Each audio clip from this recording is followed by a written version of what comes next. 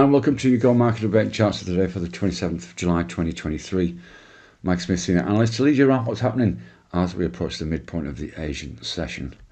Major indices are up again in the US, with Dow having its 13th day of straight gains and Russell 2000 performing well also.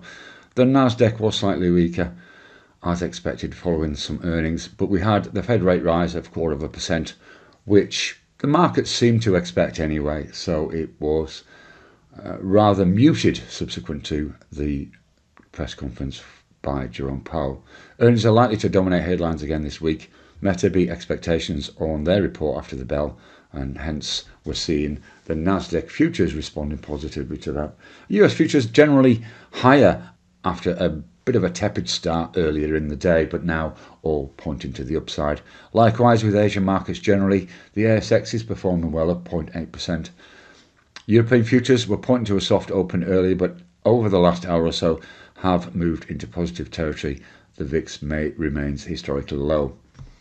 US dollar index was softer overnight after that Fed decision and their somewhat dovish outlook compared to previous statements. Gold has edged higher to test 1980. Copper has breached the 200 EMA and is eyeing 395 resistance.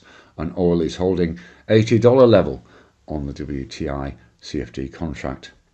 Bitcoin is still below 30,000 but has paused around the 29,000 level, and earnings continue with over 600 of the NYSE companies due to give their reports, including McDonald's, Ford, Valero, Harley-Davidson and TAL Education. The ECB rate decision is out this afternoon, and of course US weekly jobs and preliminary GDP are all later.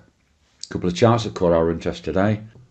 And we're looking at the US yen. You can see here on the hourly chart, we've tested this S1 pivot level at 139.71 twice over the last 2 hours. We think a close beneath that may see it down around about 50 pips, so one to keep an eye on over the course of the session. There just appears to be USD weakness coming in again. If we look at the ASX, AGL again is an outperformer. It paused slightly around this $12 level after another surge higher, but you can see there we've breached that 12.20 level. We're now sitting at 12.29. If we put this on a weekly chart, you can see how important that breach was by putting that line there around about 12.16. Possible upside now to around about $13.50. Trade safe, and we'll see you again soon. Bye bye for now.